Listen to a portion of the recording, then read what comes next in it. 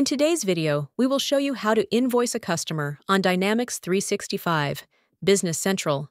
Let's get into how to invoice a customer from a sales order. As an example, I have opened one of the existing sales orders. It is one for Real Cloud. The customer ordered 40 units of the Paris guest chair. Let me scroll to the right, and you will see that these items already are shipped. Now we would like to invoice the customer. Invoicing the customer is done based on the quantity to invoice. Here we would like to invoice the full quantity.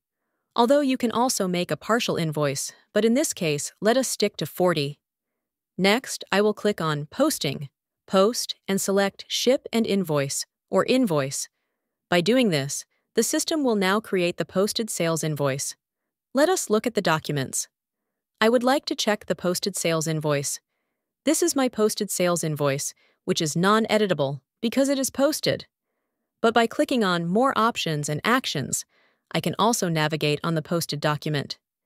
Here, because this is an invoice, the system has created GL entry, tax entry, cust, ledger entry, and so on. This is a first example in which I simply posted from the sales order. Now, instead of invoicing one sales order at a time, you can also invoice multiple shipments, coming from multiple sales orders in one invoice.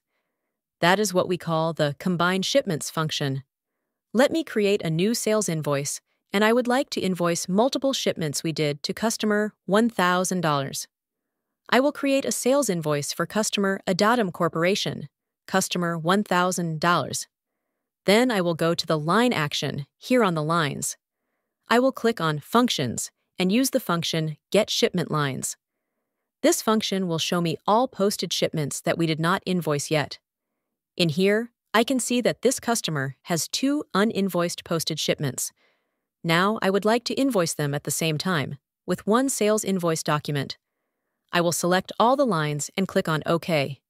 Now, Business Central will insert these 2 lines with references to the original shipment numbers.